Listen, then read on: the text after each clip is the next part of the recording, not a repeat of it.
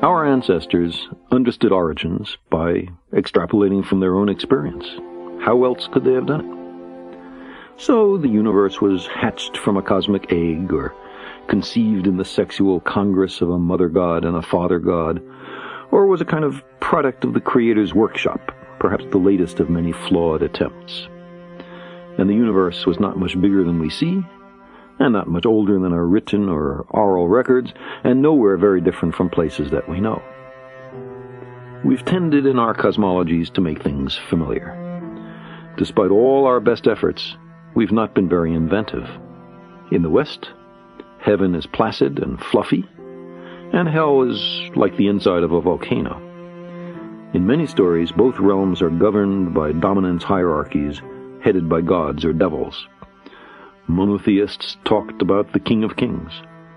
In every culture, we imagined something like our own political system running the universe. Few found the similarity suspicious. Then science came along and taught us that we are not the measure of all things, that there are wonders unimagined, that the universe reign. Its conclusions derive from the interrogation of nature, and are not in all cases pre-designed to satisfy our wants. We recognize that even revered religious leaders, the products of their time, as we are of ours, may have made mistakes. Religions contradict one another. On small matters, such as whether we should put on a hat or take one off on entering a house of worship, or whether we should eat beef and eschew pork, or the other way around, all the way to the most central issues, such as whether there are no gods, one god, or many gods. If you lived 2 or 3 millennia ago, there was no shame in holding that the universe was made for us.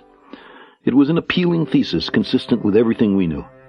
It was what the most learned among us taught without qualification. But we've found out much since then. Defending such a position today amounts to willful disregard of the evidence and a flight from self-knowledge.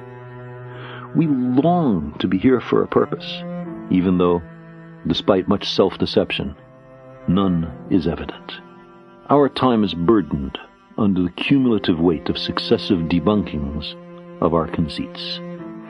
We're Johnny-come-latelys. We live in the cosmic boondocks. We emerged from microbes and muck. Apes are our cousins. Our thoughts and feelings are not fully under our own control. There may be much smarter and very different beings elsewhere, and on top of all this, we're making a mess of our planet and becoming a danger to ourselves. The trapdoor beneath our feet saved the lives of billions.